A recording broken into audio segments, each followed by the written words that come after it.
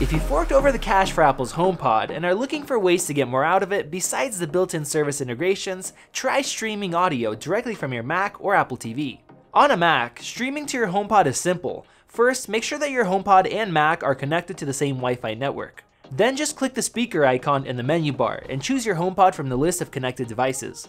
Anything and everything playing on your Mac should start streaming to your HomePod. You can actually stream to 2 HomePods at the same time through the iTunes app. Just click the AirPlay icon and click the checkbox next to each HomePod.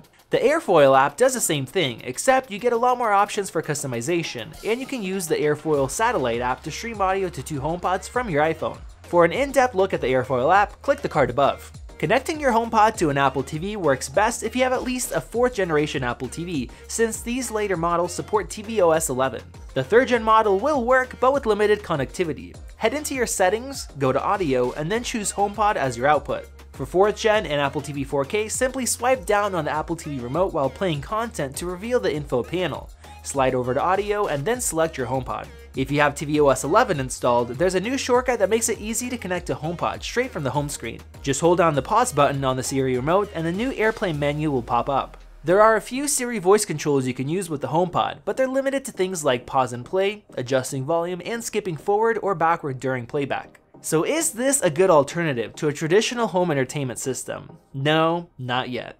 There are quite a few issues with AirPlay. For example, Apple TV automatically delays the image to sync playback with HomePod, creating a delay whenever you pause and play content.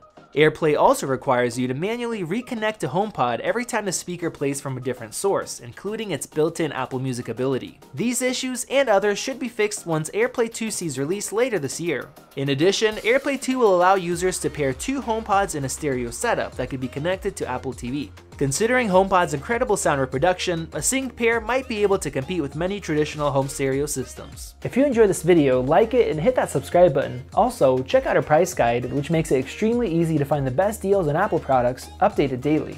Be sure to follow us on social media, and we'll see you in the next video.